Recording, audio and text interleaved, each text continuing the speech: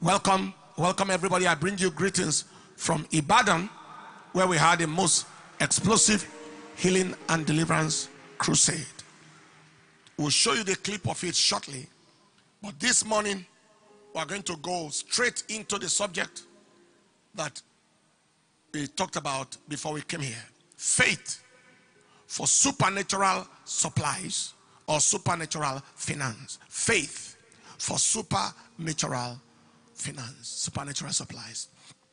You can put supplies in the bracket or finance, whichever one you put in the bracket. Faith for supernatural finance in bracket supplies.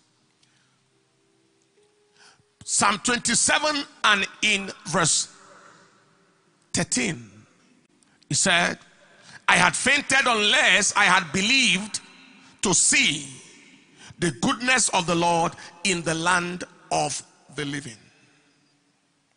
Our objective this morning is to understand the pathway to supernatural finance or supernatural supplies. The pathway. And I want to mention three things by way of introduction. Number one, God is the God of supernatural supplies. He is the God of supernatural supplies, the God of unnatural supplies. He's the God of supernatural supplies, unnatural supplies, beyond normal supplies. Example, we saw his supply for Elijah in 1 Kings chapter 17, verse 3 to verse 6, when he directed Elijah to the brook Cherith and fed Elijah by the ministry of a raven. That was not normal supply. That was supernatural supply. Another example is the example of the miraculous sustenance of the widow of Zarephath in 1 Kings chapter 17 from verse 13 to verse 16, where there was famine in the land and Elijah said, make me a meal first, for as long as the Lord lives, the barrel of meal shall not fail, the cruse of oil shall not fail, until the Lord send rain on the earth. We saw supplies, the food could not finish. That was not a natural supply. Example number 3 was supernatural supply for Peter and the master at the lake of Gennesaret when it was time for Peter to pay the tax. In Matthew chapter 17 verse 27, he sent him to the sea to cast in a hook and bring out fish with money in his mouth. That was not normal supply. That was supernatural supply. That was beyond natural. And of course, our fourth example is the example of Peter at the lake of Gennesaret. I toiled all night, I caught nothing. Nevertheless, at thy word, I will let down the net. And then in Luke chapter 5, verse 4 and 5, he enclosed a great multitude of fishes and the net break. That was not normal supply. Fifth example was the wedding in Cana of Galilee. In the wedding in Cana of Galilee, the wine had finished. And in John chapter 2 and in verse 5, all the way to verse 11, we saw how Jesus released supernatural supply by turning water into wine. Let it be made clear that we serve the God of supernatural supplies. Number 2 key thing to know this morning is that faith in God is key to seeing the goodies or supplies of God. Faith in God is key to seeing the goodness, the goodies or the supplies of God. Faith in God. I had fainted unless I had believed to see. We just read that. To believe is to see. Hebrews chapter 11 verse 6, it said, but without faith it is impossible to please him, for he that cometh to God must believe that he is, and that he is a rewarder of them that diligently seek him. God, faith in God is the key to our rewards in God, is the key to our supplies in God. Faith. Finally, number 3, obedience is key to accessing divine supplies. Obedience to scriptural instructions or injunctions is key to accessing supernatural supplies. The faith that brings us supplies is obedience-driven faith. Faith driven by obedience. Deuteronomy chapter 28, verse 1 to 2. It shall come to pass, if thou shalt hearken diligently unto the voice of the Lord thy God, to observe and to do all these commandments, which I command thee this day, that the Lord thy God will set thee on high above all nations of the earth, and all these blessings shall come on thee and overtake thee, if thou shalt hearken unto the voice of the Lord thy God. You hearken to the voice of the Lord your God, you open the way for the blessings that overtake. Job 36:11. If they obey and they serve him, they spend their days in prosperity and their years in pleasure. If they obey, there is a connection between obedience and abundance. If they obey and serve him, they spend their days in prosperity and their years in pleasure. Isaiah chapter 1 and then verse 21. If you be willing, from verse 20.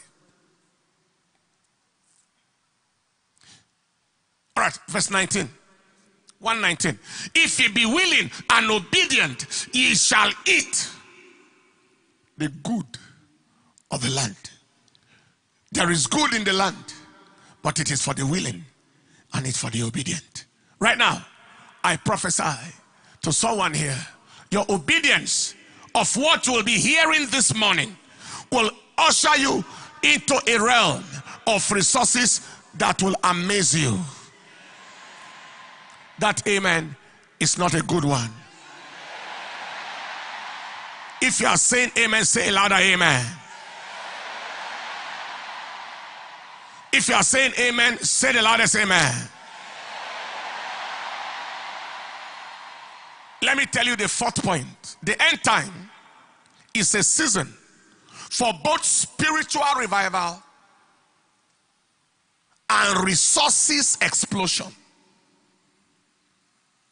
The end time is a season for both spiritual revival and resources explosion.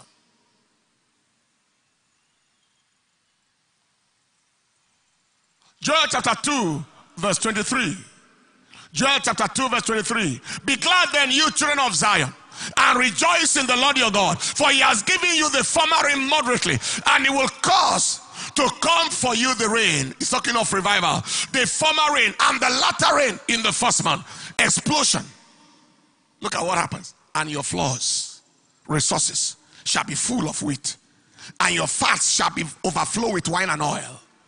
And I will restore to you the years that the locust has eaten, the cankerworm and the caterpillar and the palmer worm, my great army, which I sent among you. And you shall eat in plenty and be satisfied, and praise the name of the Lord your God that has dealt wondrously with you, and my people shall never be ashamed.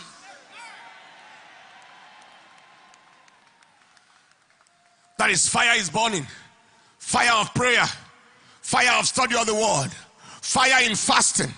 Fire of evangelism. Miracles we have never seen before are happening. The kind of things eyes have not seen, ears have not heard, things that have not entered the heart of man. We saw very, very unusual things in Ibadan, drastic miracles in Ibadan. I wish that we can just document the things we saw there. All manner of things will be happening. In the middle of that, the kind of resources that the church had never handled before. The kind of wealth, the kind of money, the kind of abundance for the sake of global evangelization, because this gospel must be pushed out in a hurry. Zechariah chapter 1 verse 17 said, thy city's true prosperity shall yet be spread abroad, and the Lord shall comfort Zion. Haggai chapter 2 verse 6 all the way to verse 9.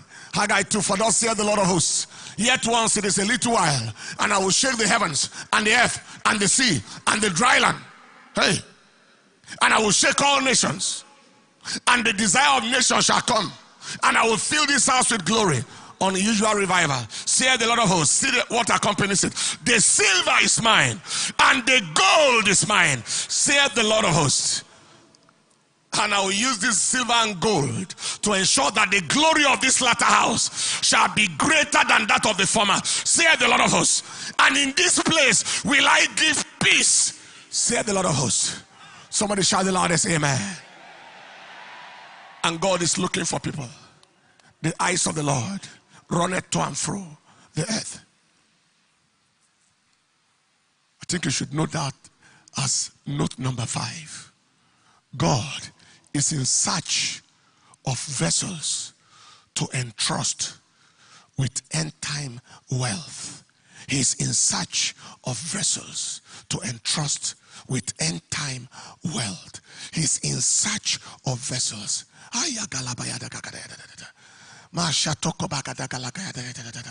I'm about to tell you something that will shock you, but God is in search. He said in 1 Chronicles chapter 16 verse 9, he said the eyes of the Lord is running to and fro to show himself strong on the behalf of them whose hearts are perfect. That 1 Chronicles 69 or 2 Chronicles 69. For the eyes of the Lord run to and fro throughout the whole earth to show himself strong in the behalf of them whose heart is perfect toward him. God is looking for men and looking for women. Let me shock you. If God will not find believers who will be relevant to his purpose on earth, he will locate unbelievers that will be faithful. They may not go to church too much, but they understand kingdom assignment. That was what he did with Cyrus. Cyrus, a hidden king, he called him my anointed. Isaiah chapter 45 verse Isaiah chapter 45 and in verse 1. Thus saith the Lord to his anointed Cyrus the king of Persia, whose right hand I have holden, to subdue nations before him, and I will loose the loins of kings, to open before him the two-leaf gates, and the gates shall not be shut.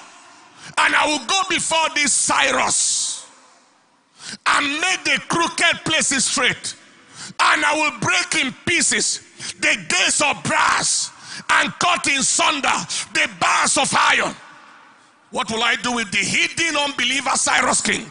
I will give him the treasures of darkness and the hidden riches of secret places, that you may know that I, the Lord which called thee by thy name, am the God of Israel.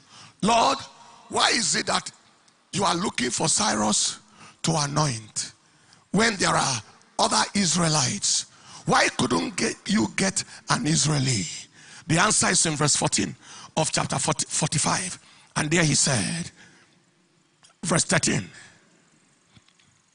I have raised him up in righteousness, and I will direct all his ways. He shall build my city. Even though he is a hidden king, but he understands what it means to build a city for God. He shall build my city. He shall let my captives go, not for prize, nor for reward, said the Lord of hosts. Did he not build a city? Cyrus it was that commanded for the rebuilding of Jerusalem after the captivity. He empowered Nehemiah and gave him all the resources, all the finances, everything Nehemiah needed for the rebuilding of the walls of Jerusalem. Empowered Ezra for the building of the temple. That is what the Bible means, that if these hold their peace, the stones will cry out. If I can't find those I will use in church, I am going to find those that will be committed. They may not speak in tongues. They may not do all the things that church people do. But one thing I can count on, if I tell them do this, they will do it.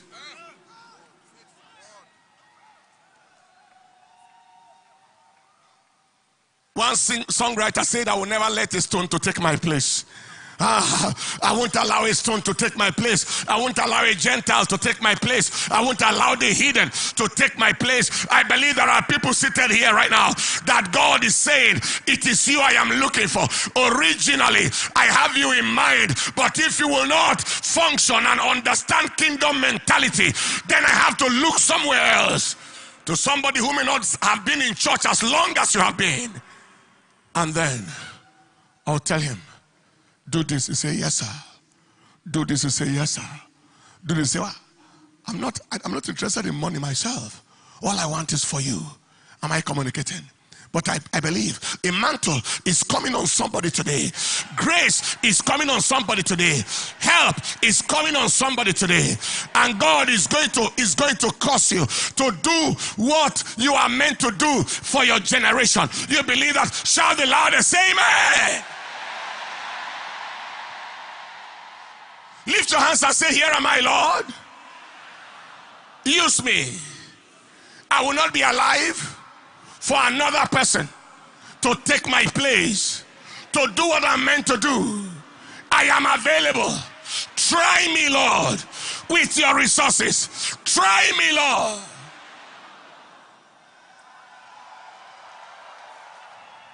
Give the Lord a praise and take your seat. Having said all of this, what are the pillars of our obedience for supernatural supplies?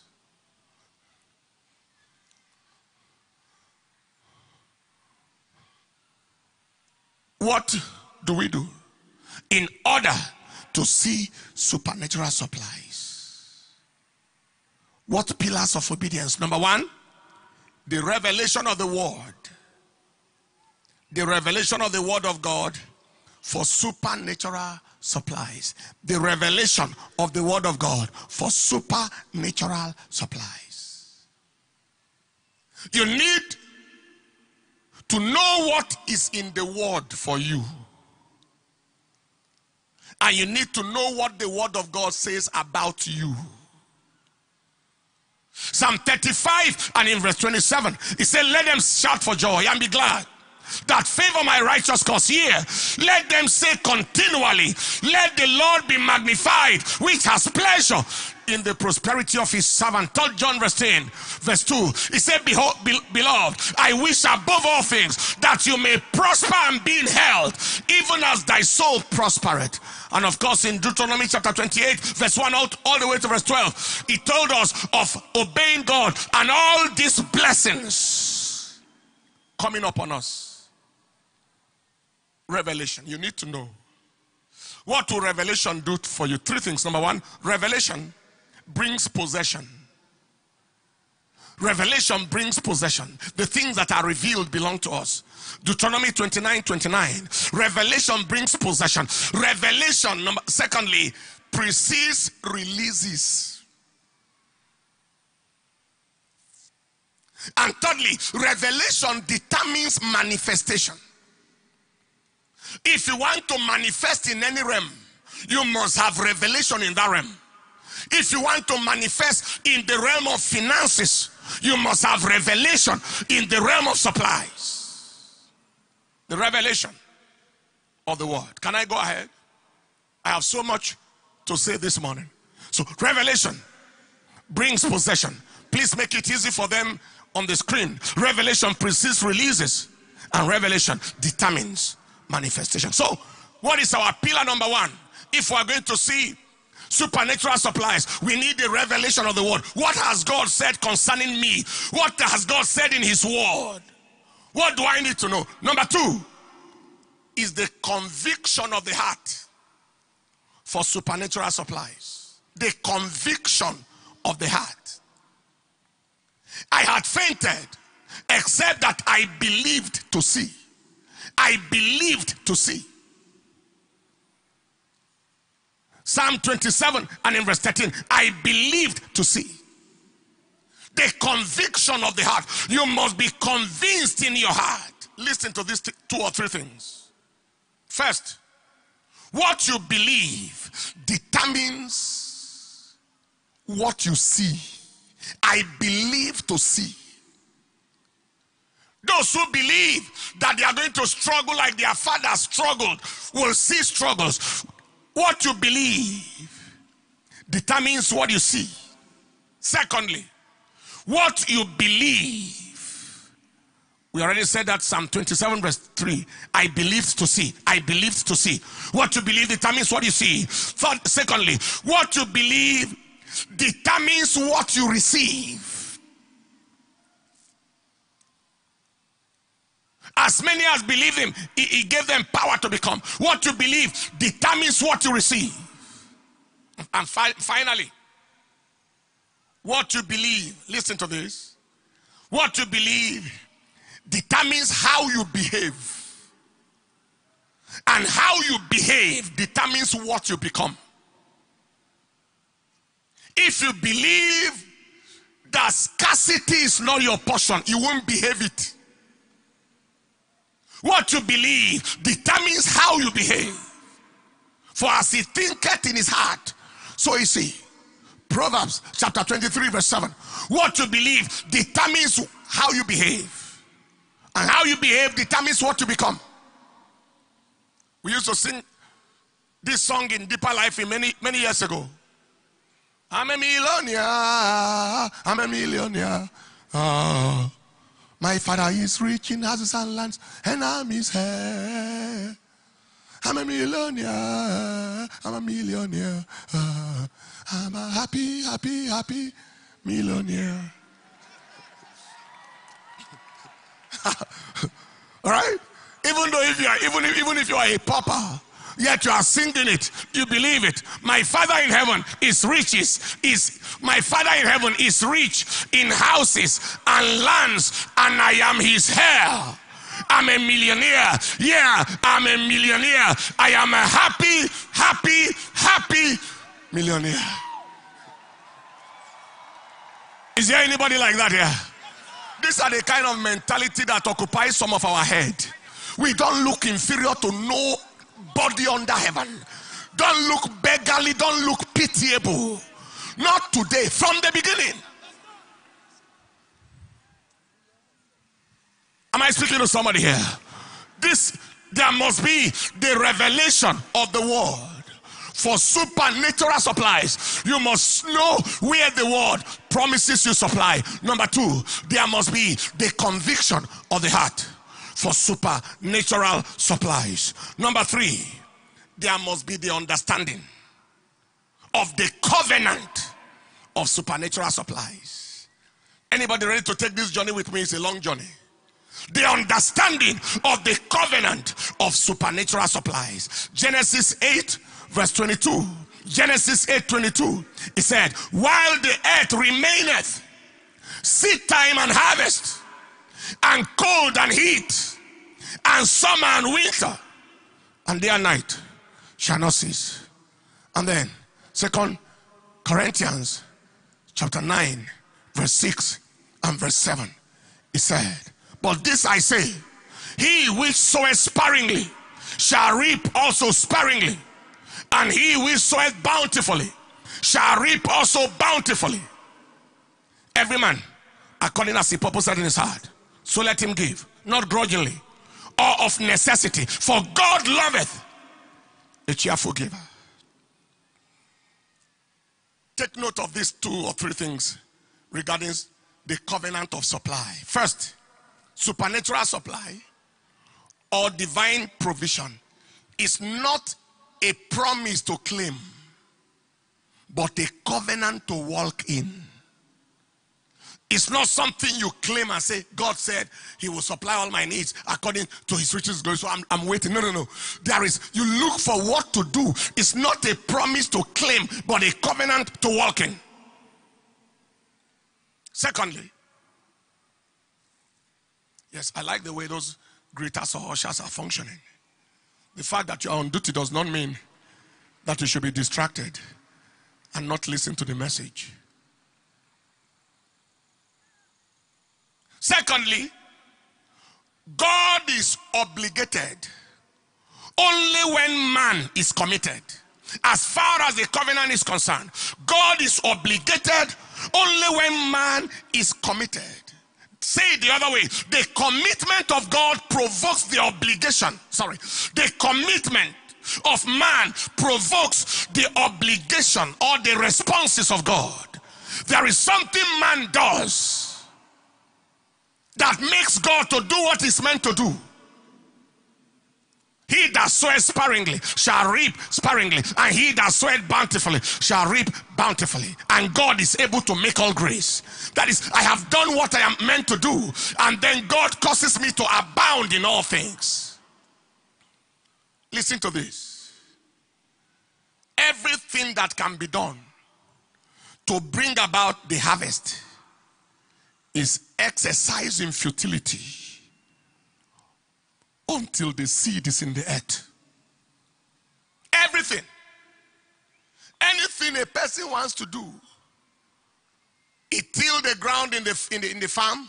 He did everything, but he has not, rain is falling, but he has not put the seed in the earth. That must be understood. Paul the Apostle said in Acts chapter 20, I believe, verse 35, B part.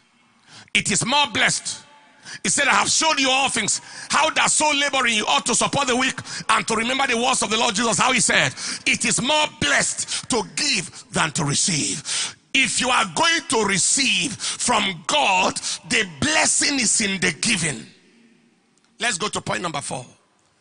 Point number 3 is understanding the covenant of supernatural supplies. Number 4 is the practice of the covenant of supernatural supply.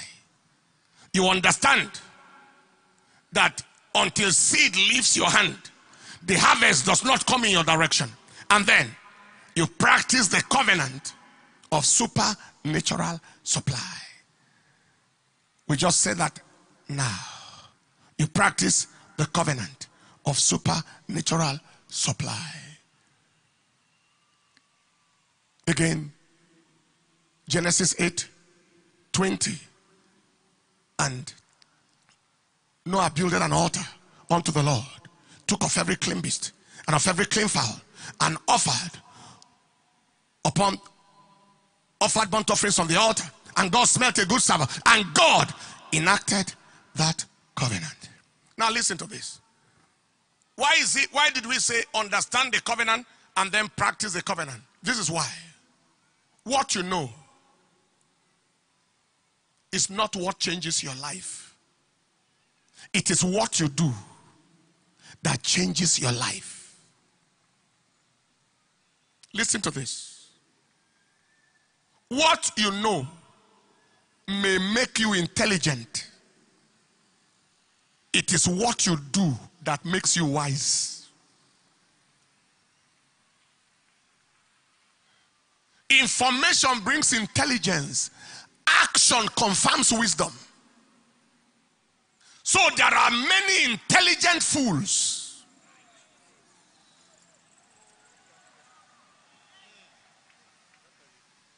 It's not that the man does not know. He is a consultant pathologist. He knows that alcohol will give him fatty liver, liver cirrhosis, and primary liver cell cancer. But he's a drunkard. He's an intelligent fool.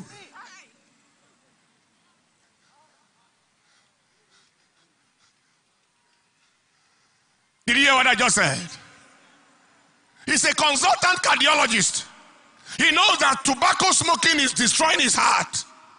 It's giving him heart muscle disease, cardiomyopathy, and other diseases. But he's a chain smoker. It's a very, very intelligent fool. There are many like that in the church. I'm sorry to say it. But your information made you too intelligent.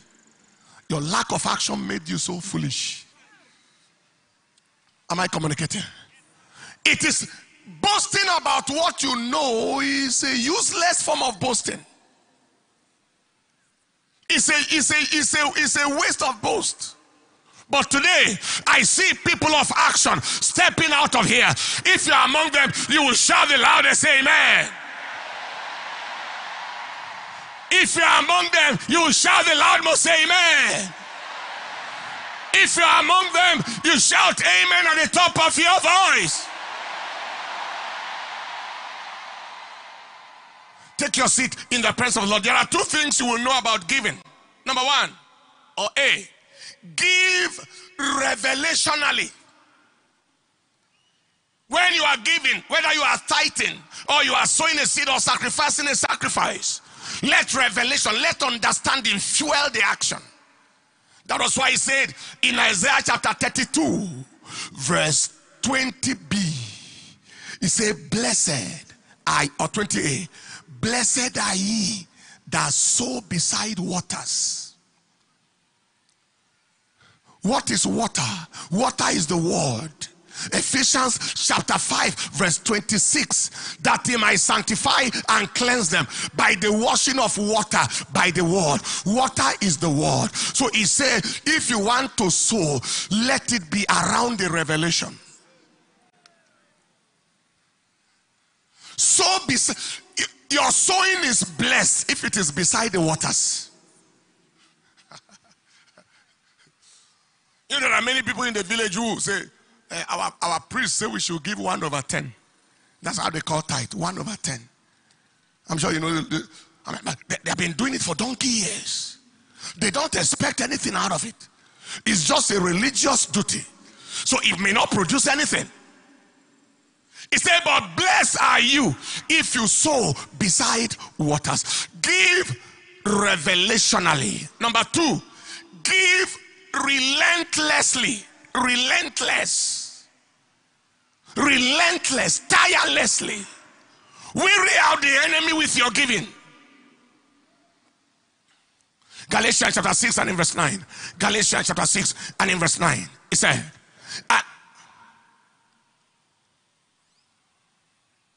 let's start from verse 7 maybe. Be not deceived, God is not mocked. For whatsoever a man soweth, that shall he reap. For he that soweth to the flesh shall also reap. Now go to verse 9. And let us not be weary in well doing, for in due season we shall reap if we don't get tired. 10. And as we have opportunity, let us do good unto all men. So he's talking about giving and doing good, especially unto them that are the household of faith. Give relentlessly. Ecclesiastes chapter 11 verse 4. Ecclesiastes 11 verse 4. He said, he that observeth the wind shall not sow, and he that regardeth the clouds shall not reap. The Living Bible said, if you wait for perfect conditions, you don't get anything done. Now in verse 6 he said, in the morning sow your seed. Verse 6. In the morning sow your seed, in the evening withhold not your hand. Meaning that as opportunity arises, go ahead. For thou knowest not which one shall bring you the result, the breakthrough. You don't know which particular giving action, which particular sowing action is going to bring an explosion. Whether the one of the morning or the one in the evening, or whether both of them shall cause explosion. You know, the Bible is complete. See, I've given before, I haven't seen result. He said, in the morning, sow your seed. In the evening, withhold not your hand. You don't know which one is the one that is anointed to produce your result, or whether it is both. So, the revelation of the word, the conviction of the heart. Number 3, the understanding of the covenant. Number 4 is the practice of the covenant. Anybody here who is receiving something so far, say a loud amen. Anybody whose life is about to totally be disconnected from poverty forever, shout the loudest amen. Anybody who is saying no Cyrus can take my place, shout the loudest amen. Lift your hands and say in the name of Jesus, no Cyrus can take my place. It is my season and I must play it well. Give the Lord the praise as you take your seat. Number 5 pillar is the possession of the picture and mindset of abundance. The possession of the picture picture and the mindset of abundance. As he thinketh in his heart, so is he. Proverbs 23 and in verse 7. Genesis 13 and in verse 15. The possession of the picture and the mindset of the abundance. All the land which thou seest, to thee will I give it, and to thy seed forever. Somebody shout the loudest amen. Proverbs 21 and in verse 5. Proverbs 21 and in verse 5. He said, the thoughts of the diligent. What is flowing through the mind of a diligent man is plenteousness. When you open his mind, it is filled with plenty, pictures of plenty. But of everyone that is hasty, only to want. Take note of these 2 or 3 things. 1, mental picture determines actual future. What is not your picture can never be your future. Mental picture determines actual future. I heard that from Bishop Oyedepo for the first time.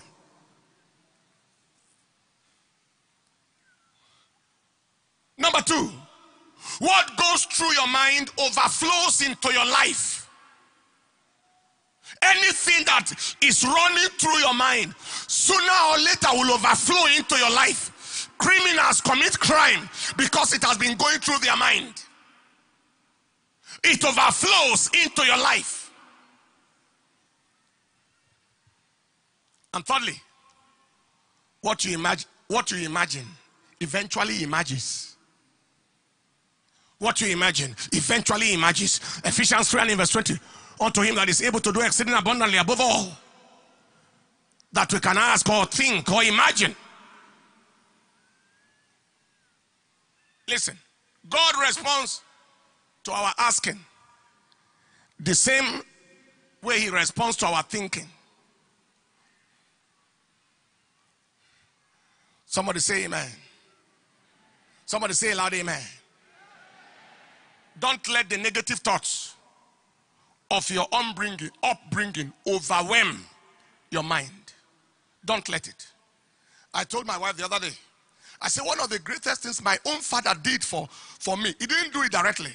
And I don't know what the others experienced. But one of the greatest things my own father did that I will appreciate him permanently, apart from the fact that, apart from many things, the thought of scarcity doesn't exist.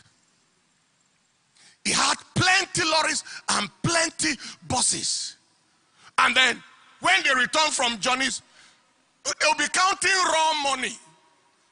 That is, at times from money till they'll just be, it is just like that. You'll just be seeing money, although you can't touch it.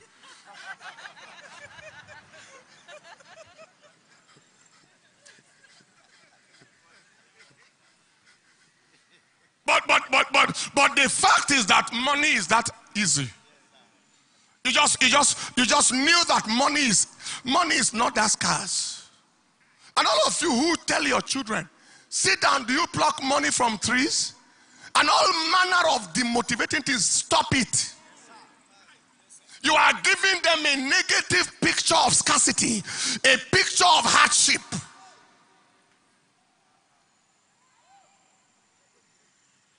Now, all that money I just mentioned now, before you see one out of it, that is before you enter your hand.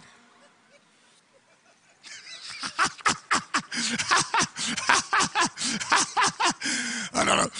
It is just available for the sight. I mean, it's the way you smell food without eating it. I mean, that's the truth of the matter. That's the rugged truth.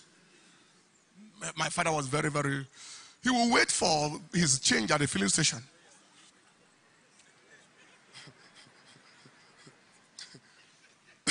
Hallelujah. Do you understand what I'm talking about? But even if that was not your own experience, you can create your own and create for your children and for your generation.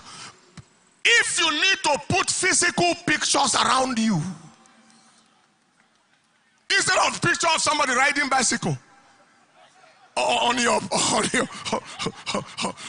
your wall, or the picture of somebody living inside a hut everywhere.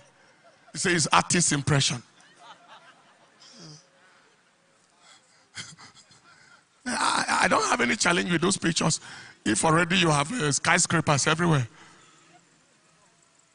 Am I coming? What goes through the possibilities of your mind affects the realities of your life. They affect the realities of your life. They affect the realities of your life. I announce today, in the name that is above every name, Jesus Christ, the resurrected Lord, I see unusual possibilities coming for somebody. You are the one. Shout the loudest amen. I like you to see yourself paying for an Airbus or owning it for evangelism to South America, evangelism to Russia, evangelism to China, to Japan. Let your mind be filled with unbelievable possibilities. If the earth is the Lord's and the fullness thereof, and your Father owns the land, anything is possible in your mind. Anything should be possible. Papa Yerebo said they went for a program one day. I think it was in Benin. It happened to him twice. One day at Benin, they were rushing to Lagos. They saw a man with his private jet. He sent one of the pastors to him, go and tell that man that we want him to give us lift until our own arrives.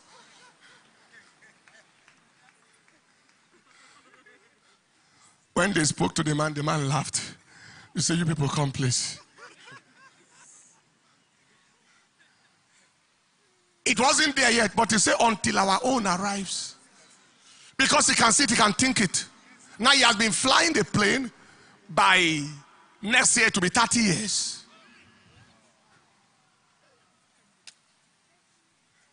Are you hearing what I'm saying here today?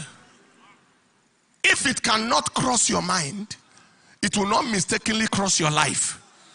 But now I announce to somebody, every closed mentality or closed mindset, I declare it is open now. If you are saying amen, you shout the loudest amen. It is open now. Give the Lord a praise as you take your seat. That is the possession of the picture and the mindset. What you imagine will eventually emerge. Do I have more time? Can I go ahead? Because I am just about halfway. That is the truth. I'm not trying to impress you. That is the truth. Number 6 is the maintenance of the right utterance. The right utterance. Your words, what comes out of your mouth must be correct. The Bible said in Proverbs chapter 18 verse 20 and then verse 21, it said, a man's belly shall be filled, shall be satisfied with the fruit of his mouth, and with the increase of his lips he will be filled. What is coming out of his mouth will determine his fullness and satisfaction. He said death and life are in the power of the tongue. You can say poverty and prosperity. You can say abundance and shortage. They are in the power of the tongue. And they that love it shall eat the fruit thereof. Take note of 2 things as we run. First, the heart, the hand, and the mouth must cooperate to bring about desired results. The hand, the heart, the hand, the mouth must cooperate to bring about desired supernatural results. Supernatural supply results. What is that cooperation? Listen. The heart believes. The hand releases. And the mouth declares. And heaven delivers. Again, the heart believes. The hand releases. The heart believes that God is a covenant keeper, is a supernatural supplier. The hand releases in accordance with the covenant. Then the mouth declares, I can't be stranded. I cannot be wretched. I can't be a beggar. My God supplies all my needs according to his riches in glory. Even though it is terrible in Nigeria, it is written, when men are cast down, I am saying there is a lifting up. You are not talking like everybody is talking. Oh, in the country we find ourselves, except you know somebody, you can't succeed. Or except you do this, you cannot do that. No. The heart believes. The hand releases. The mouth declares. You haven't finished yet. And heaven delivers. Heaven delivers. What must be delivered is delivered. Heaven delivers. You will never allow your mouth. You will never allow your mouth. You will never allow your mouth. You will never allow your mouth to go against your heart and your hand.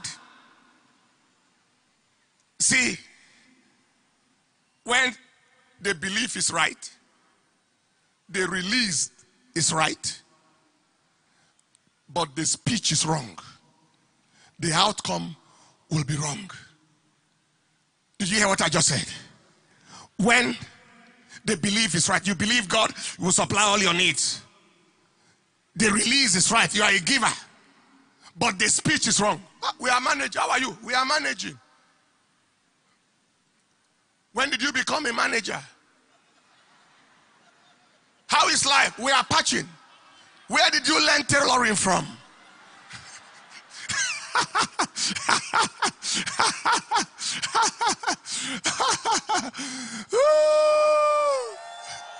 Look at the neighbor and say, I'm not patching. If I need to patch anything, I'll look for a tailor.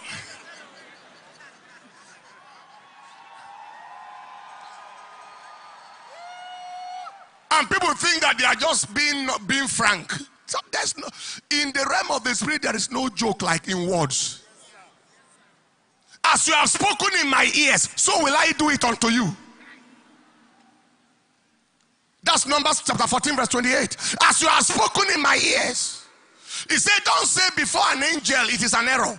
Don't allow your mouth to cause your flesh to sin. Look at that for me in Ecclesiastes, I believe chapter 5. Why must God destroy your work?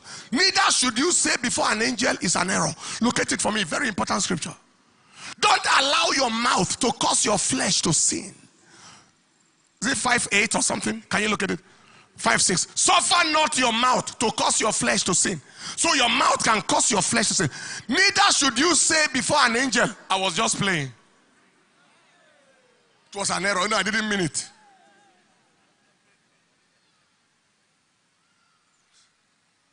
Somebody say, I die, you. You wonder. Many times people say, Pastor, I am dying. On my way out, say, I am dying. I say, so what do you want me to do? You want me to stand against your decision?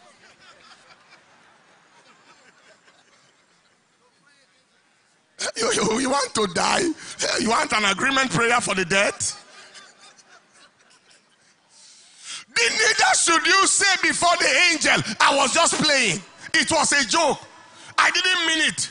You know, he said, don't say it was an error, because God will still go ahead and be angry at your voice that you are speaking negative things and destroy the work of your hands. So what your hand is doing in giving can be destroyed with what your mouth is saying.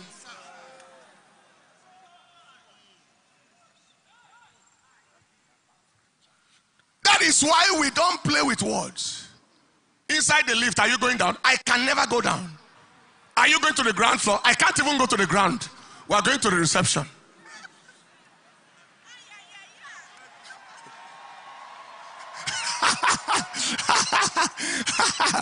Hey! Hey! That was one of the first lessons my wife learned. Food finish? No, food doesn't finish. Nothing finishes here. Things can need replacement. Rice need replacement. Beans need replacement. Soap need replacement. Anything can need replacement, but they can never finish. And since we say they need replacement, they are always replaced. And if they are not finished and we say they are finished, we finish them with our mouth. I want you to take it very seriously. You need a serious approach to life in order to have a glorious destiny. Why should you say it was an... Why don't say before an angel, I was just joking. There are people who joke all manner of joke. In fact, I was admitted, I nearly died. Say, really? Say, I'm joking. What? There are people who pray, who unbelievers who joke like that. Somebody say amen. Lift up your right hand and say, I am doing well. I want you to make some audacious declarations. I am doing well. Everything is working fine. Nothing is bad. All things are working together to my advantage. Things shall end well. In my life, they shall end well. Shout the loudest amen. Take your seat. Finally, on that point, the words of your mouth ultimately brings home your harvest. That is your third point of number 6. The words of your mouth ultimately brings home your harvest. It says, with the increase of your lips, you shall be filled. I believe that was Proverbs 13 verse 2 where we just read. The words of your mouth, they bring home your harvest. And then Proverbs 18 and then verse 20. Now let's go to point number 7. What is number 7? Action that will guarantee supernatural supply is the maintenance of the climate of joy and praise. Joy and praise. Psalm 126 verse 5. They that sow in tears shall reap with joy. Isaiah chapter 11 verse 3. The joy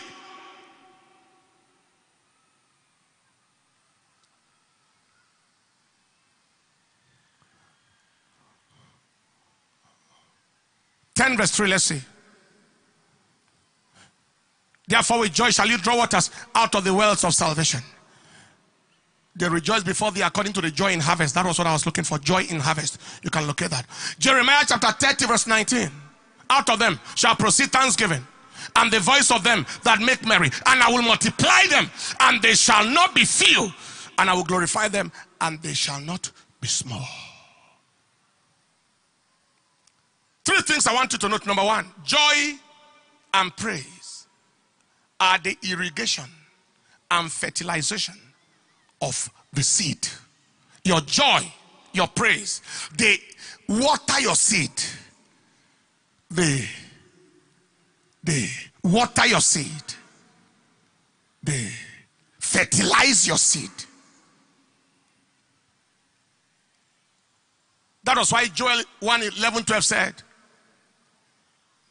the harvest, be ye ashamed, O ye husbandmen, holy, O ye vine dressers, for the wheat and for the barley, because the harvest of the field is perished.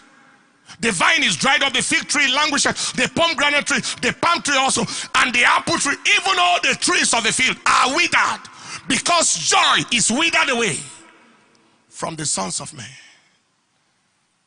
Joy irrigates your harvest. Secondly, joy and praise are sickles. You know, sickle, S-I-K-C-K-L-E-S. They are sickles of the harvest. They reap with joy. You use joy to reap. You use joy to reap.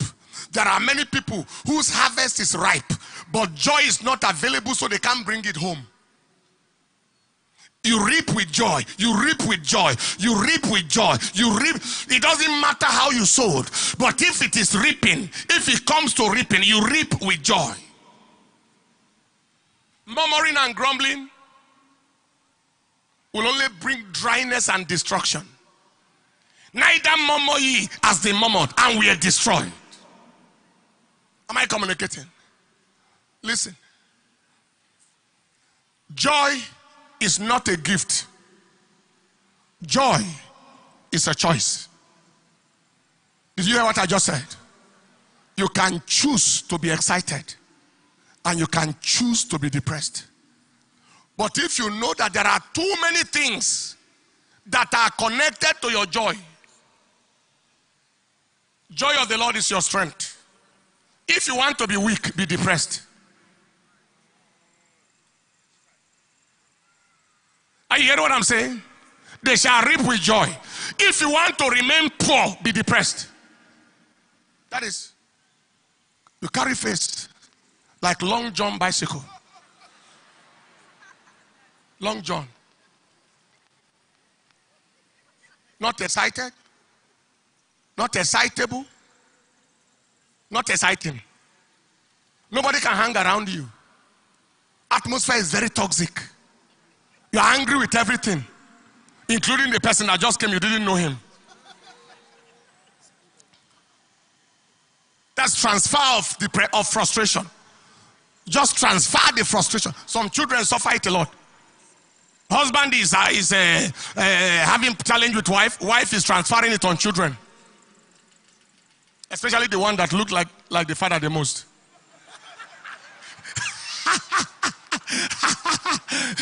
So see your big head. This insult, he cannot insult the man directly.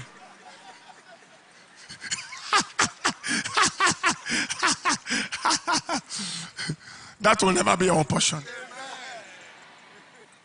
There are too many things. With joy shall you draw waters.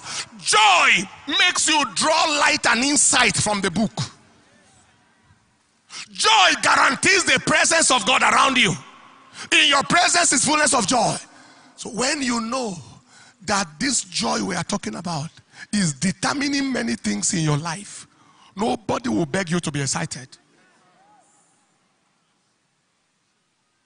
The things are not working, you are depressed.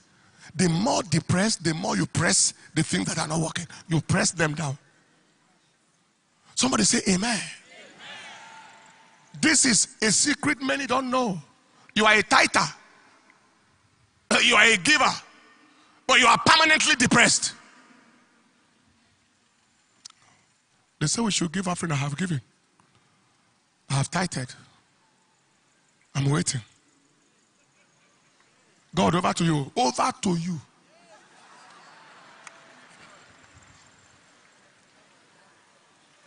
If that is the case, don't give at all.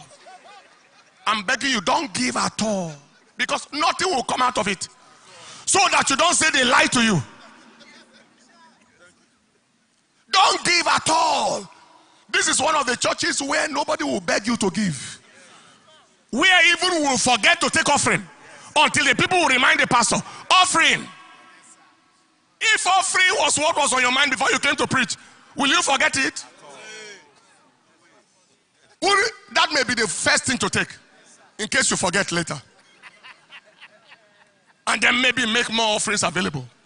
And then the offering number 2, offering number 3, offering number 4, offering number 5. And then when you know that there are 5 offerings, the money you wanted to give for one, you divide it by 5.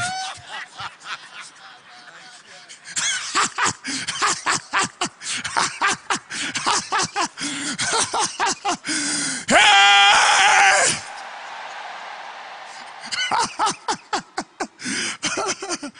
Oh my God. Number 7. The maintenance of joy. Look at your neighbor. Say, I refuse to be depressed. Say it louder. I reject depression. I reject depression.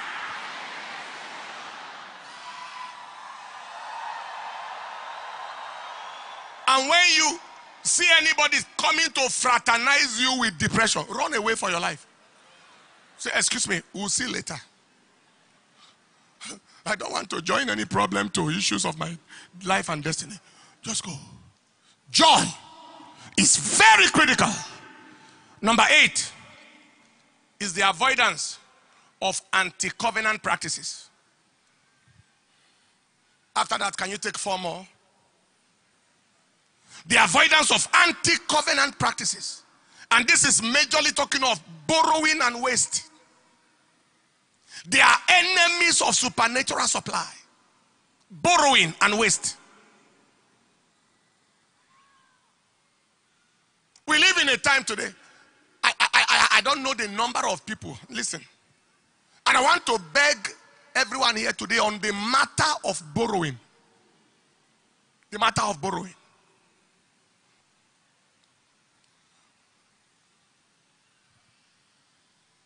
My wife used to ask me, when people send me a message, say, how did they get your number? She has stopped asking now because the number, someone called me from somewhere, say, somebody gave me your number. My friend had asked, all manner of text message. You know, some of the frequent messages I get now. I borrowed money. They have put my name online or put my name in newspaper. Or they are, my name is circulating everywhere. And they have threatened that they are coming to arrest me, arrest my guarantor or something. I want to commit suicide. Not 1, not 2, not 3. People who want to kill. Say, I cannot face the shame anymore. Let me just die. Not 1, not 2, not 3.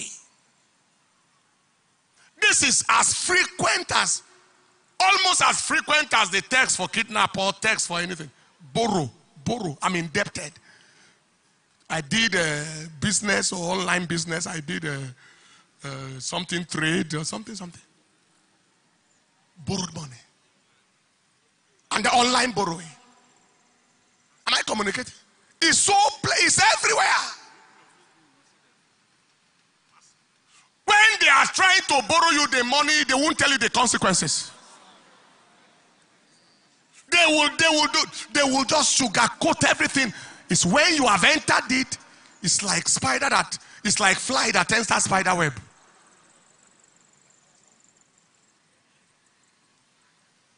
Are you hearing what I'm saying here today? I told you I sat with a billionaire. He said before he borrowed money from the bank, he was at least $0.014 billion in cash of his own before he borrowed. Then they came with incentives who are going to help you to service this and that. I'm talking of multi-billion-dollar kind of business. It ran him down. Ran him down to a point where he's looking for money. In fact, he said they are organizing to take over his business. He said it looks like those people are so wicked that they want to deliberately make his business to fail so they can take it over. Only God rescued him. He just got rescued. You know what he told me? He said, please beg the brethren to avoid borrowing. He told me. Please beg the brethren to avoid borrowing. I saw it from scripture and I'm telling you now, and I'm begging you based on that teaching now. Escape it. Is it clear? Let me tell you 3 things or 4 things about borrowing. Number 1, borrowing is functioning contrary to covenant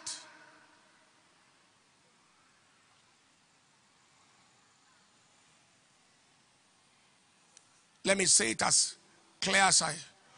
Borrowing takes a man out of the covenant platform and program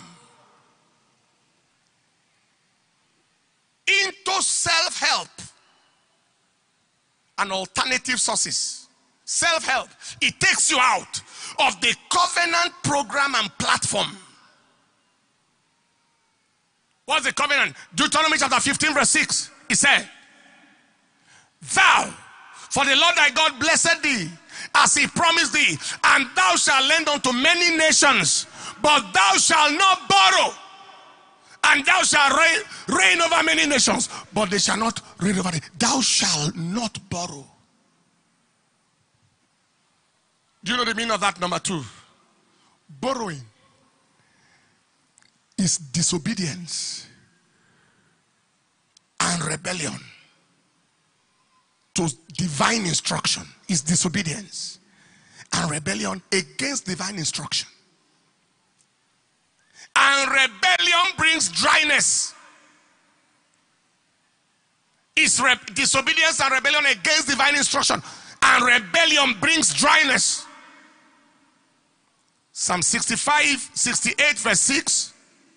The Lord settled the solitary in families. He bringeth out those that are bound with chains. But the rebellious dwell in a dry land. Rebellious dwell in a dry land. Romans chapter 13 verse 8. Owe no man nothing except to love. Owe no man nothing except to love. So when you are going up and down, owing and owing and owing and owing, one of the major sources of problem between brethren is borrowing. Owing and owing and owing. You are in disobedience and it will bring you dryness. Finally, borrowing is emptying tomorrow into today, such that when tomorrow arrives, it arrives empty.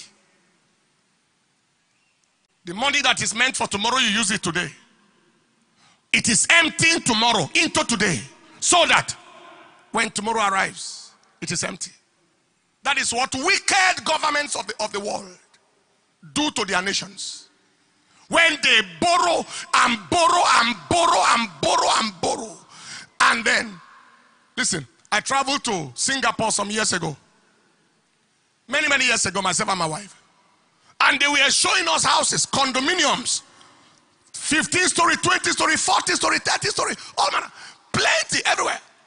And you know what they told us? The person, our guide, he said, these are unoccupied condominiums, houses. He said, for who? He said, it is for citizens, children that have not yet been born.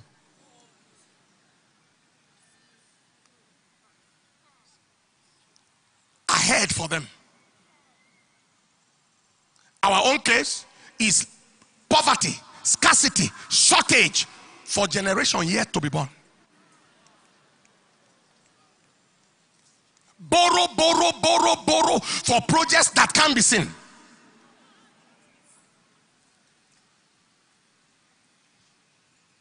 God will definitely deliver this nation and other such nations from the hands of wicked leadership. You believe that? Shout the loudest amen.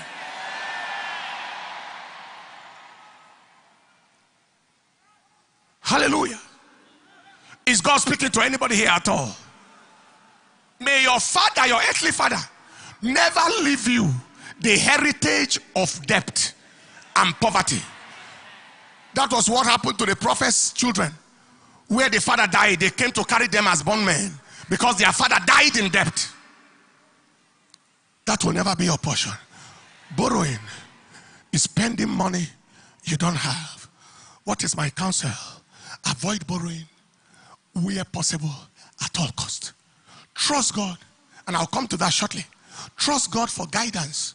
Trust God for direction on how to exist without borrowing and without begging. There is a way. He will show you what to do. There is one kind of borrowing that is not technical borrowing, where they carry what is yours and they give you money in exchange. Do you understand? They gave you 100 million. They are with your house of 150 million. Technically, they are meant to be the one owing you 50 million, but they don't do so. By the time you are unable to pay that money and they sell that house, if you are not careful, Sisi will not enter your hand back. They might even ask you for more money because they say interest has entered. Technically, you are not owing each other, but even if that can be avoided, let it be avoided. Am I communicating at all? Something is happening here. Lift up your right hand. I break the debt, the plague of debt. Anybody already in debt, I decree help to come out of it is released upon you. Help to come out of it is released upon you. I declare that plague is broken. Number 9. And of course, you know of waste. Waste destroys potential wealth, where you are just buying things you don't need. Things are scattered everywhere. John 6:11-13. Well, now, number 9. What is our wisdom number 9, or our faith pillar number 9, obedience number 9, is the avoidance of dependence on man. Don't look up to any man. Don't look up to any man. Don't make any human being your source. Jeremiah 17:5-8. Say, thus saith the Lord, cursed be the man that trusted in man, and maketh flesh his arm, and whose heart departed from the Lord. He shall be like a heat in the desert. He shall not see when good cometh, but he shall inhabit the parched places in the wilderness, in a salt land, not inhabited. We can stop there. But blessed is the man that trusted in the Lord, whose hope the Lord is. He shall be like a tree planted by the waters, and so forth and so on. Psalm 34:5. He said they looked up to him and they were lightened, and their faces were not ashamed. Refuse to make any human being your God. Refuse to make any man your source. 2 things I want you to note. 1, that's 9a. Looking up to man is looking away from God. And looking away from God is looking away from good. Looking up to man is looking away from God. And looking away from God is looking away from good. Secondly, looking up to man is looking away from God. And looking away from God equals looking down in shame. Shame. Brutally. Brutally. If we were looking at the offering that came in every Sunday in this church, this building would not be built. Would not be built by now. It won't be built. That is how serious it is. That the offering that people give every Sunday is the source. It won't be built. Because the offering that was coming at that time, I am not sure whether 1 year's offering could do 1 month's work that was going on here. 1 month's work, 1 month. Am I communicating? There was a time where it was almost like $1 million a month. At the peak of construction.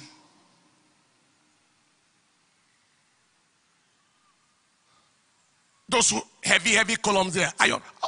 When they give you iron rod bill, that's iron rod. 90-something million, 100 million rod that will enter the building and disappear. If that is, how much is the offering? God will show you help and mercy. If you are saying amen, say a louder amen. If you are saying amen, say a louder amen. If we're looking up to 1 man for this building, the man would have been mixed with the concrete if possible.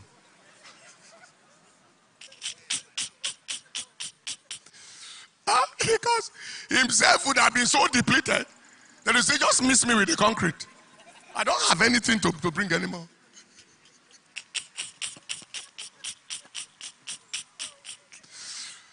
That is what happens to people who look up to man. When the men dry up, they dry up. Look at your neighbor, say your destiny is big. Say no man's pocket is big enough to sponsor your big destiny.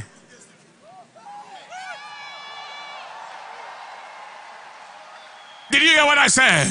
Look at somebody and say your destiny is big.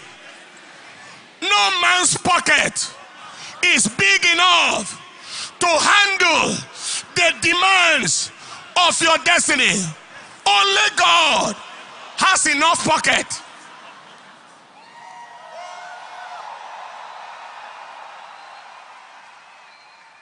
When you see people talk, You hear it in their voice.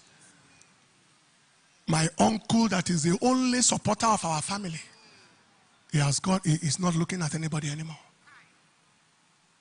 My only help, that our senator, that our governor, my only help is not receiving my call anymore. You hear it in people's mouth. For out of the abundance of the heart, the mouth. And God, who is the jealous God, say, is it a human being you are talking about like this? Let me leave you and the person. I will watch how you handle each other. Cardiff, Wales, and Germany, they are all there. I release a blessing upon you in the name of Jesus Christ. You know, many things out there. You have to do it credit-wise, right, Darlington? But it's possible to do it cash or to do it without going that route. Somebody say aloud, amen. Lift up your right and say, God is my source. Louder, God is my source. Say, man may be a channel, but God remains my source. Shout the loudest, amen.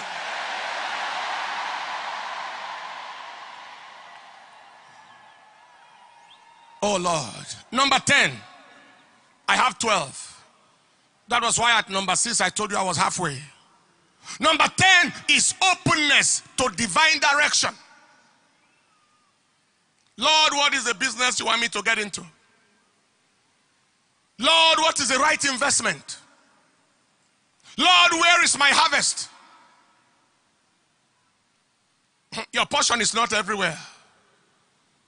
But there is a particular position for your portion. Psalm 23 verse 1 to the end.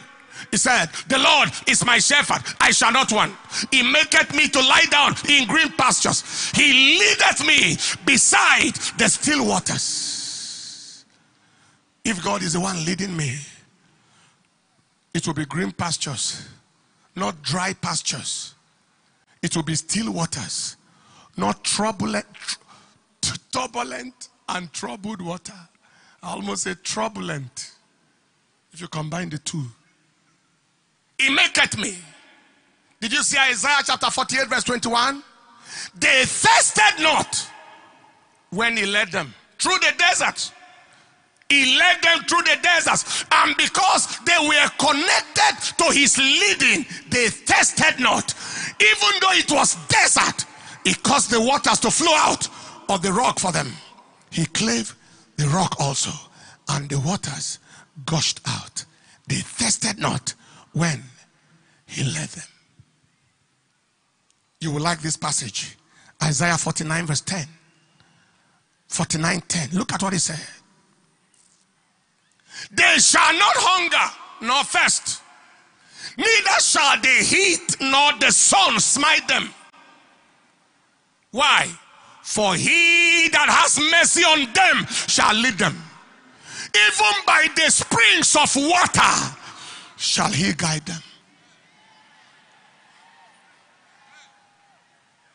All of you read it with me. This is a blastful scripture. If that's the only one you are taking away, is good. Read it loud and clear. They shall hunger. They shall not hunger nor thirst. Neither shall the heat nor the sun smite them. For he that has mercy on them shall lead them. Even by the springs of water.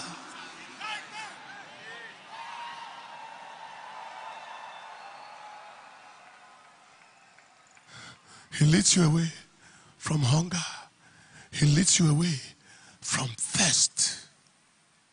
You are permitted to hunger if you lead yourself. You are permitted to be thirsty if you are disconnected from his voice. Church, let us stop struggling. Let us start resting. Resting in his leading. Resting in his direction. Am I communicating? There is a business where your money is waiting for you. There is an investment that is for you. There is a career. There is a partnership. Tithing, I am a tither, I am a giver, is not enough. You are a tither and you went into timber business. And God has no plan for you there. There will be millionaire timbermen. But that is not your realm. He has something else for you. Maybe a truck operation, haulage business, whatever, just something. And you are just there paying my tithe. God said, yes, the heaven is open, rain is falling, even on your seed, but you are on a dry ground. Take note of two things and then we shall begin to round off. Number one, there is a connection between divine provision and divine direction. Divine provision and divine direction. Divine provision and divine direction.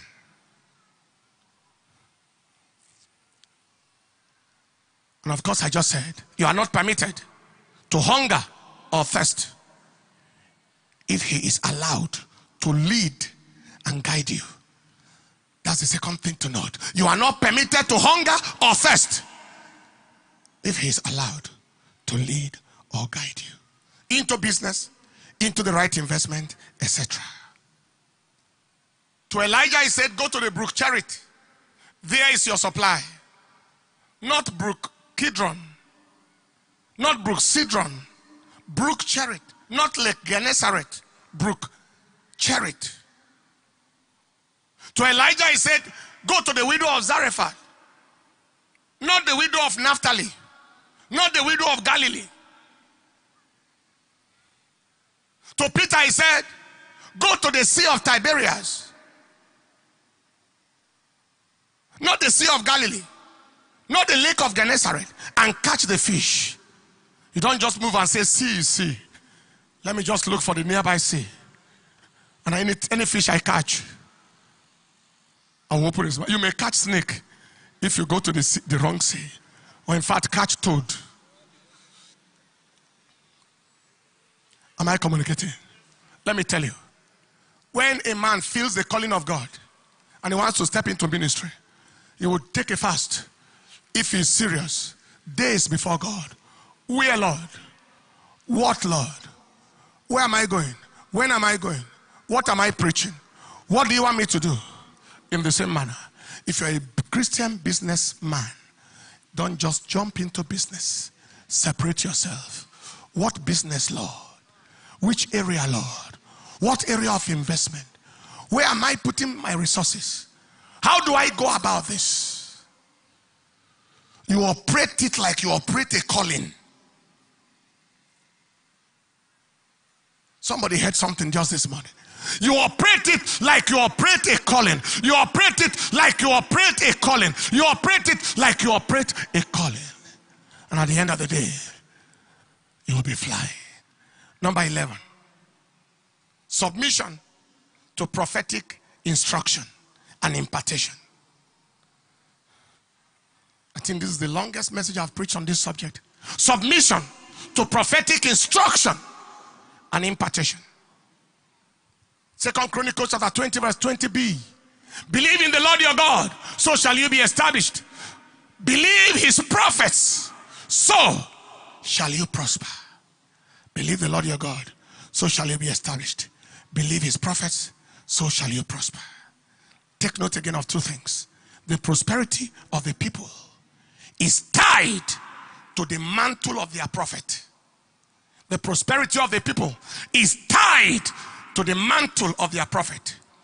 When this man said he went to South Africa and everything dried up, God gave him direction. He came in here and that mantle broke that yoke. A woman came from America and he said God sent her to come here because in her word God told her to come for a prosperity mantle. It broke that devil. 2 Chronicles 20:20b. And secondly, prophetic instruction is connected to supernatural provision. Prophetic instruction. Prophetic instruction.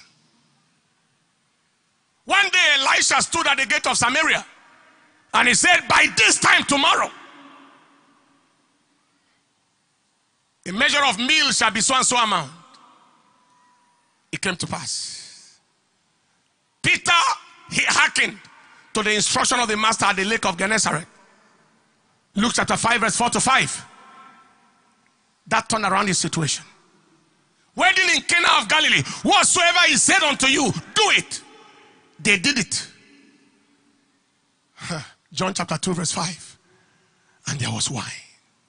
Listen to this. Don't forget. Virtue is drawn by value. Virtue is drawn by value. The virtue you value is the virtue you can draw.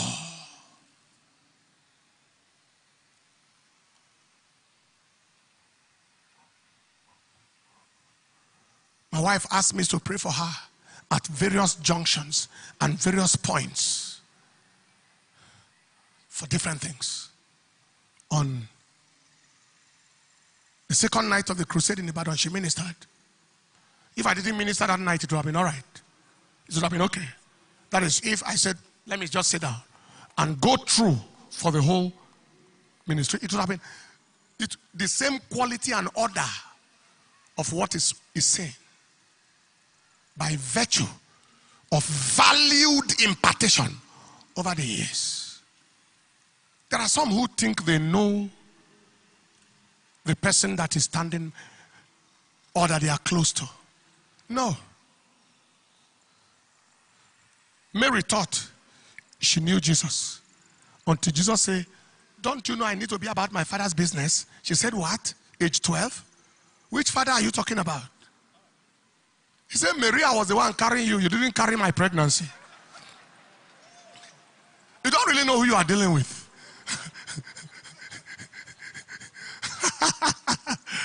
Mary?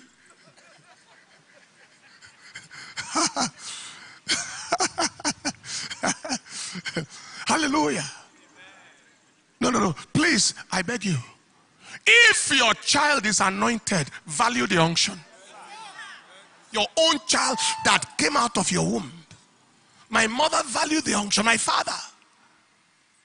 In our crusade at the National Stadium 2007, my father was present.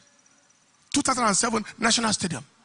Cleared blood pressure. Cleared blood sugar. Am I communicating? Is God speaking to somebody here at all? I stand there with that prophetic mantle to announce your days of scarcity are over forever. Say amen like a believer. Say amen like a believer. Say a louder believers, amen. How many of you got something here today? How many of you believe that the days of scarcity and shortage in your life is over forever? Some of us may need to take a retreat a few days with this message. You sit on it until it sits in you and everything changes. Take your seat. And number last, 12, before I draw the conclusion, is the practice of habitual thanksgiving and appreciation. Habitually. Every slight harvest you see, every slight favor you see, appreciate it. Two things, and I round off. Appreciation establishes the blessing, both of the past and the present. Appreciation. Thanksgiving stabilizes what God has given you and what is done. When you say thank you to God, whatever he has done, what he is doing gets rooted. Malachi chapter 4 verse 2. He said, but unto you that fear my name shall the Son of Righteousness. Verse 3. All right. Can you see chapter 3 verse 2? I think I missed something here. Chapter 2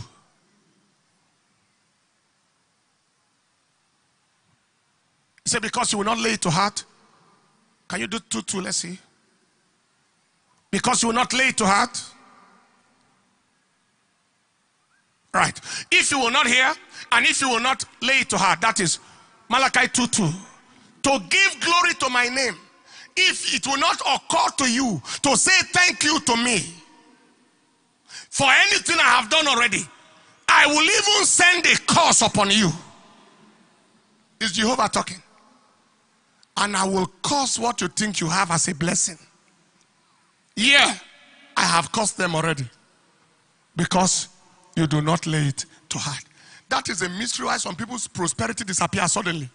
Breakthrough disappears suddenly. Big manness disappeared suddenly. When it happened, they took it to mean that they were so intelligent. They were so powerful. They were so connected.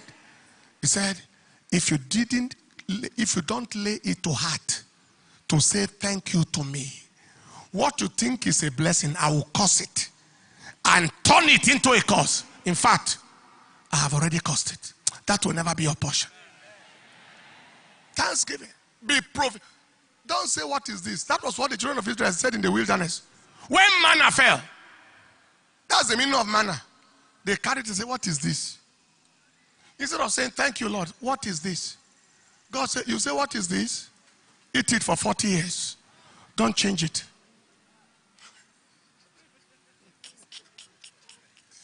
Morning, afternoon, evening. You won't change the diet.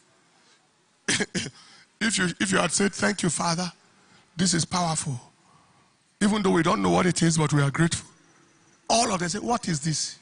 What is this? You see how people do hand, they say, what is this?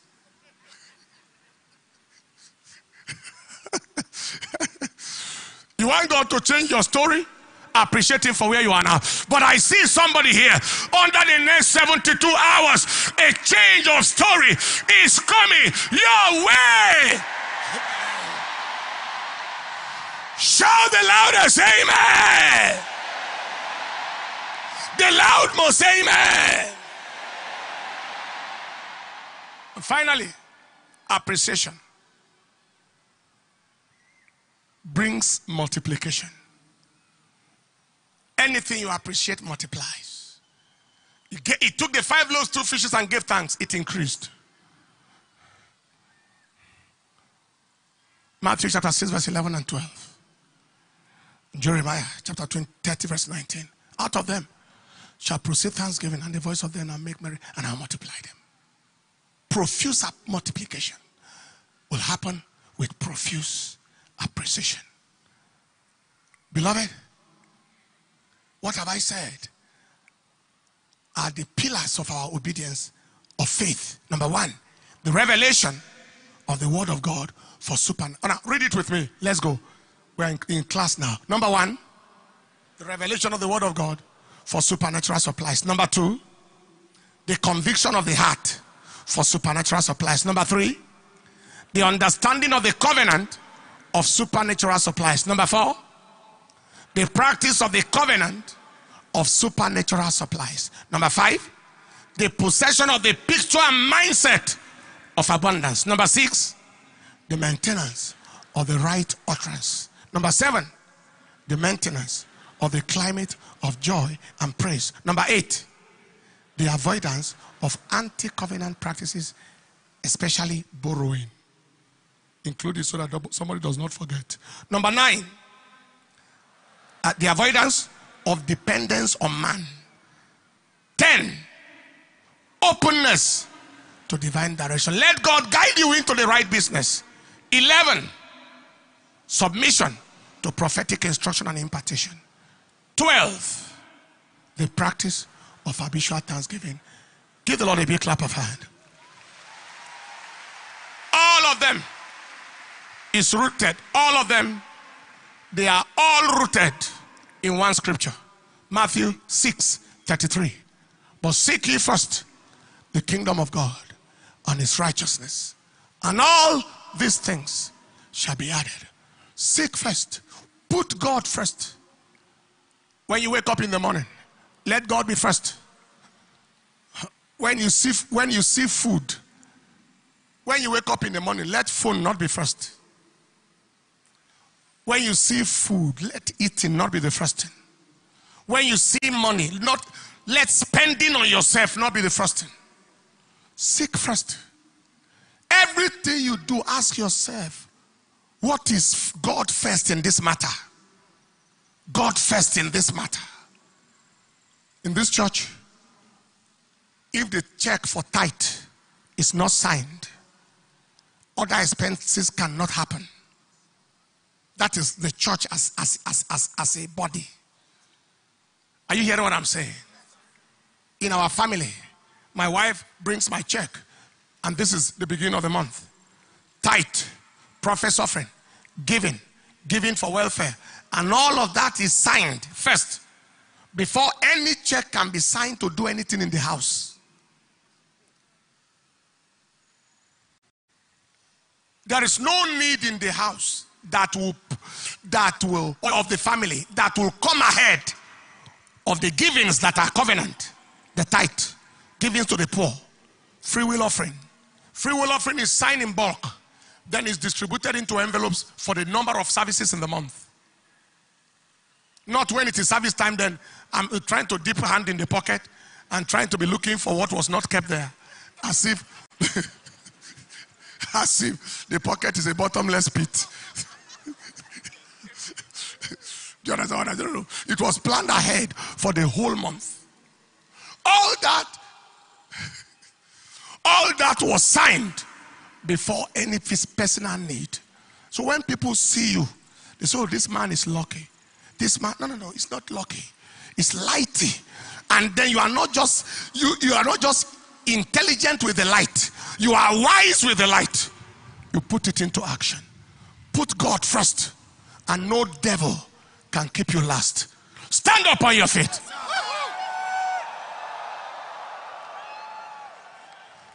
Take your seat so that you can stand well. Now, ushers, at this moment, I might be able to have up to 15 to 20 minutes before the service is over. And I don't want any distractive movement, because I believe somebody's change has come. I see millionaires and billionaires for the kingdom, for the kingdom. I see women, many women among them. For the kingdom, for the kingdom, for the kingdom, for the kingdom, for the kingdom, for the kingdom. You know, men have a lot of analysis.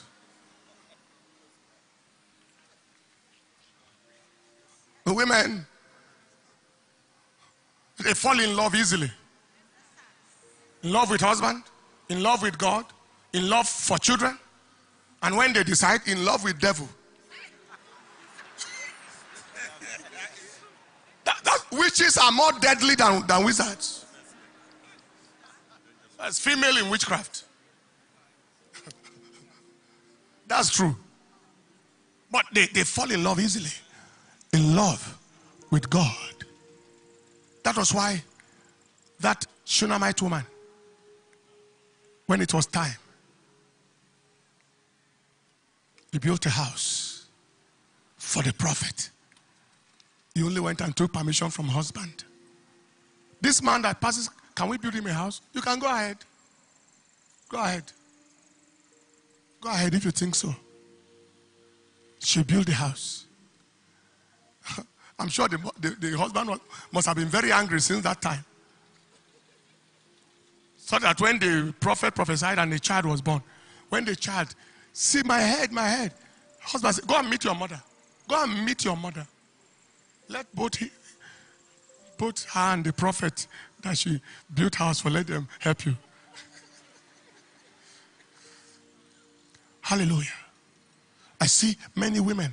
I see many young people under age 30 that God will empower financially, supernaturally, that will shock your generation. Stand up on your feet everywhere you are. And that is not to say that men are exempt. Many men, heavily loaded men, middle-aged men, men in their 60s and 70s, that God will give a chance to show that He is a God of a second chance. Stand up on your feet. Please, I do not want anybody to move out until we are through. Without any doubt. Cardiff, Wales. Is today their first Sunday? Wow. Happy to see you all in Wales. God bless you. God bless you. Today is their first Sunday service. There are more than that. I saw some.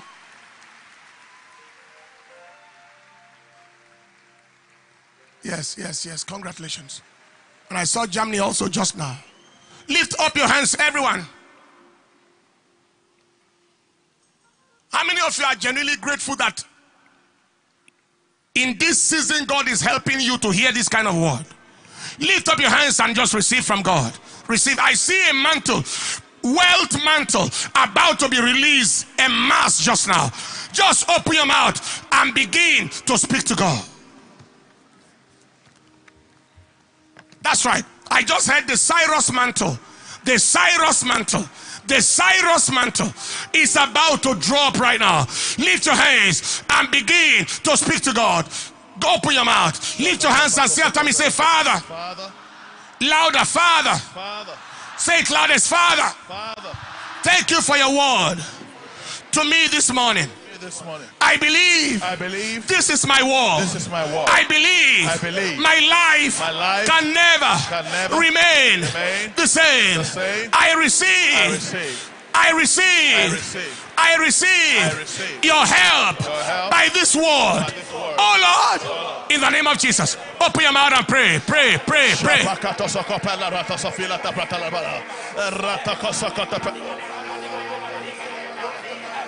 Shadagala barodobo senemeno lat ashata kala barata kasakala braga balada rota kosakota pele ragada balaga ragade pele kadada leta karata sakata pratala rakata frakola prakara galabada salato kofrela robado kosokola pratala bagada bagada shata kala braga ragada balaga ragada roto sokofretela rakota fakota prakala bagada shada kala ragada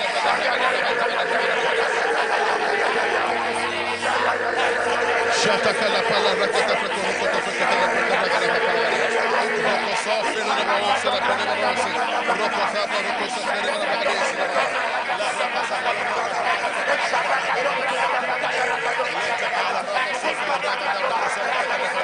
in the name of Jesus. Isaiah chapter 35 and in verse 2. I'd like you to read it with me. Everybody want to go. This is talking about you. It shall blossom abundantly and rejoice, even with joy and singing. The glory of Paul Enenche shall be given to him. Call your name. The excellency of Paul Enenche. They shall see the glory of the Lord and the excellency of our God. Read it again. Want to go. Verse 35. Verse 2. Want to go. I shall blossom abundantly and rejoice, even with joy and singing. The glory, call your name, of Paul Enenche shall be given unto him. The excellency of Paul Enenche. And I shall see the glory of the Lord and the excellency of my God. There is a glory, there is a wealth realm in glory. My God shall supply all your needs according to his riches that is inside glory. Father, I make demands on access for the glory allocation to my life.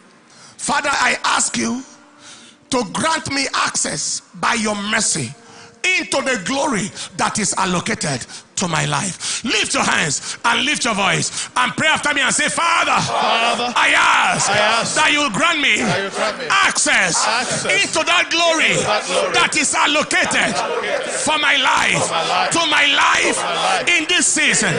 I ask that you grant me access into that glory that is allocated to my life, for my life in this season.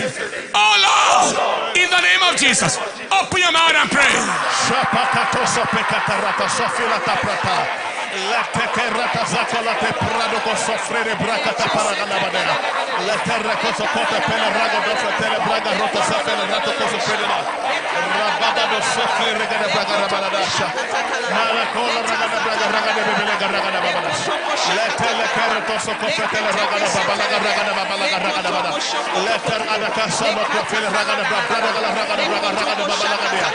Grant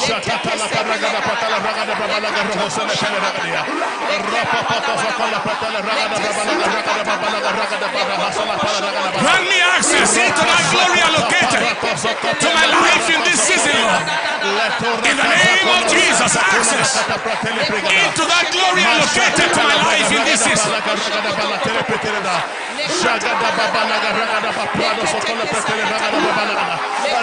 In Jesus' precious name. Lift your two hands and say, Father, I receive the grace to obey you. Father, I receive the grace to obey the instructions I received today. I receive that grace, oh Lord, in the name of Jesus. Open your mouth and pray. Receive that grace.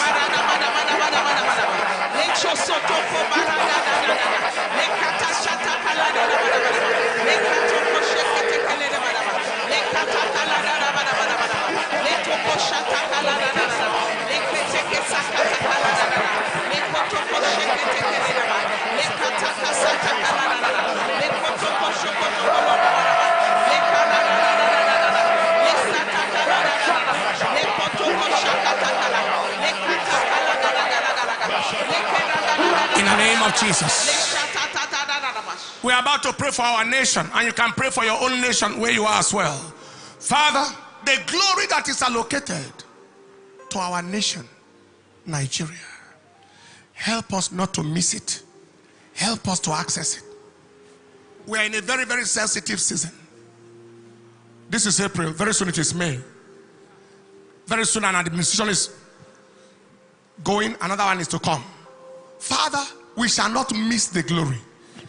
Even at this junction, we shall not miss the glory. Lift your hands and your voice and say, Father, in the name of Jesus, we ask for the glory, access to the glory that is allocated to us as a nation in this season. Father, we receive access to the glory allocated to us as a nation. We receive access. Father, help us not to miss that glory. Oh Lord, in the name of Jesus, open your mouth and pray. Help us. Help us not to miss that glory.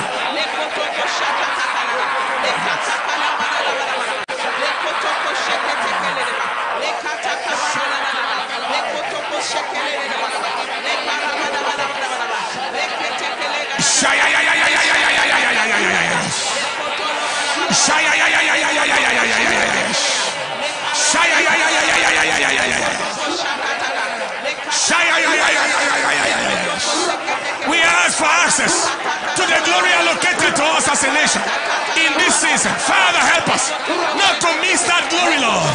Let us not miss that glory.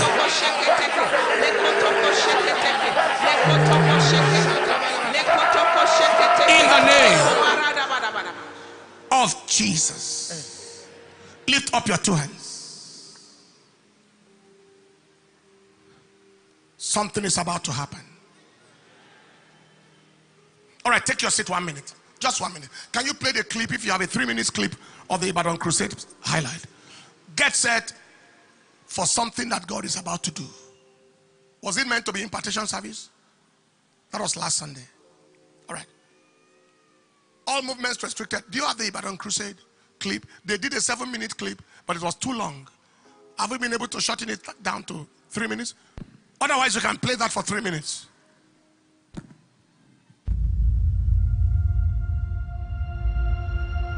I stand on the authority of the word of God, and I take authority over the principality cover, over Ibadan and this environment in the name of Jesus. I declare the heavens open to the gospel of Jesus.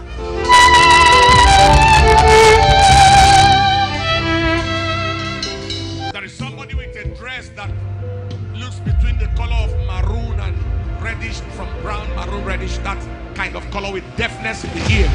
Like you don't hear with your ear. It looks like it grew up with you. Yes. Maroonish colored dress that I said. Maroonish in the color ear that is not here with the maroon colored dress. It's right here. I can hear. Are you just sitting and looking like that? Hey, hey, hey, hey. That girl was born deaf and dumb. How long were you not hearing? From birth. And how many days? You are 33 years old. For 33 years.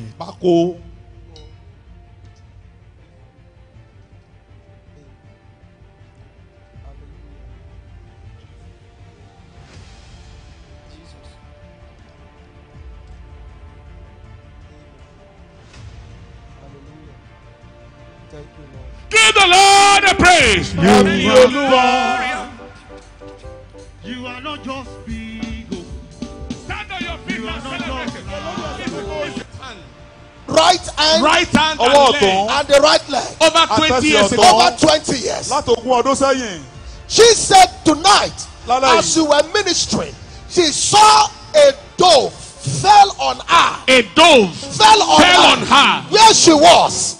And instantly she came under power, and she had an encounter. A tortoise walked out of her. Dove came and tortoise left. Tortoise left, and now she started moving the hand. The locked shoulder became unlocked. The locked leg became unlocked. Are you just sitting and... Our mama told me that over 20 years ago, she got paralyzed at the right side. Both the hand and the leg. She could not use them. 20 years ago. 20 years ago. What hand? Right hand. Right hand and the right leg. Over 20 years ago. Over 20 years. She said tonight, as you were ministering, she saw a dove fell on her. A dove fell on her. This was where she was. And instantly she kept. Something is exploding here. Something is exploding here. Fire everywhere. Fire. In the name of Jesus, I decree the fire of the Holy Ghost on all the altars in these territories. In the name of the Father and of the Son and of the Holy Ghost, I speak fire upon the land of Ibadan. Fire in Oyo State. Fire in the southwest. Fire in the south. Fire in the whole of Nigeria. To burn every altar and everything that is not of God. Many, many, many drastic miracles, creative miracles, born miracles, all manner. Give the Lord a big clap of hand.